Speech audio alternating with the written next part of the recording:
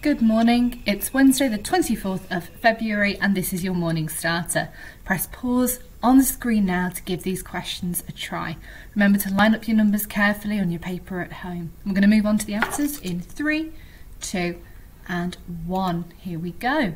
Pause the screen again to give yourself a mark. Remember a tick if you've got it and a dot if not. We're going to move on now to look at the main focus of today's lesson.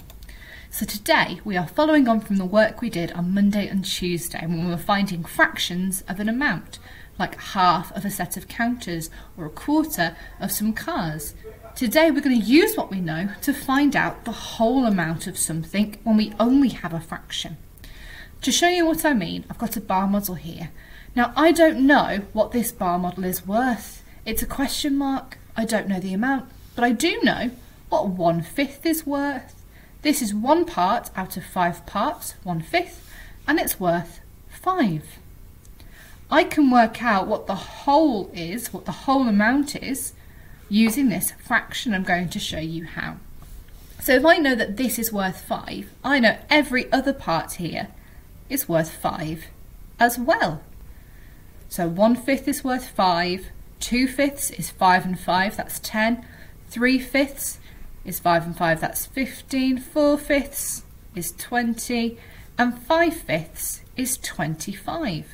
So altogether, all 5/5 are 25. So I know that 1/5 of 25 is 5. I can also see this because 25 divided by 5 is 5. When you split 25 into 5 parts, you get 5. Let's have a look at a similar question. So here I've got another bar model, and again I don't know what it's worth. This time I've got 4 pieces, so there are quarters, and I can see that one piece, 1/4, is worth 4.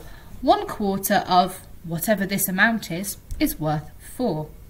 If I know this piece is 4, then I know every other piece is 4 as well. So I can see here 1/4 is 4, 2/4 is 8, 3/4 is 12, 4/4, 4 times 4, is 16. It's 16 altogether, 16 split into 4 parts. And I know this as well because 4 times 4, 4 lots of 4, is 16. Let's have another go. Pause the screen and see if you can have a go at this one yourself. We've got 4 parts, so quarters, and one is worth 5. If 1/4 is 5, how much is it worth altogether? Okay, I hope you've had a go. If you haven't, press pause and have a go now.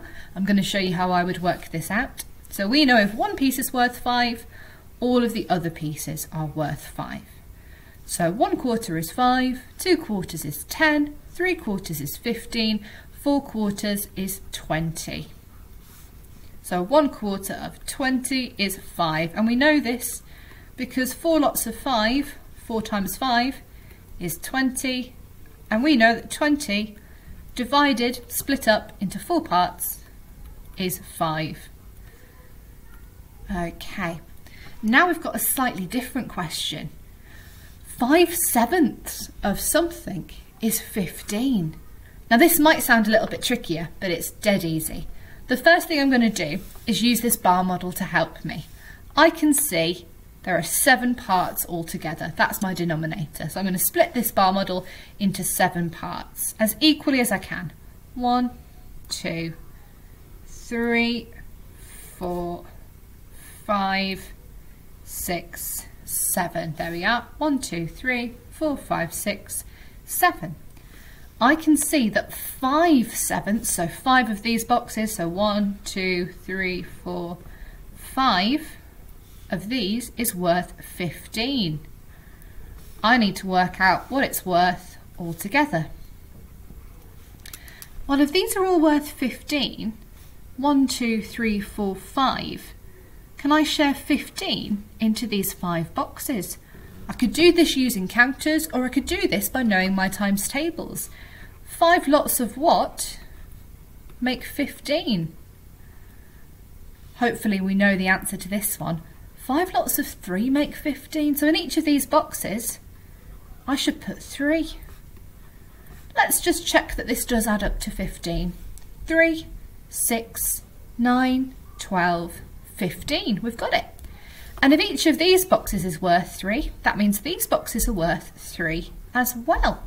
So now I can find out how much it's worth altogether. There are 7 boxes, there's 3 in each box. 7 times 3 is 21. So I know my whole amount is 21, and 5/7 of 21 was 15. And we've shown that here on my bar model. It's a really, really useful way to help you find out the answer. Now I've got a similar question. 3/4 of something is 15. This time I'm working with quarters. So what should I split my bar model into? Hopefully you know it's quarters. So let's split our bar model into quarters.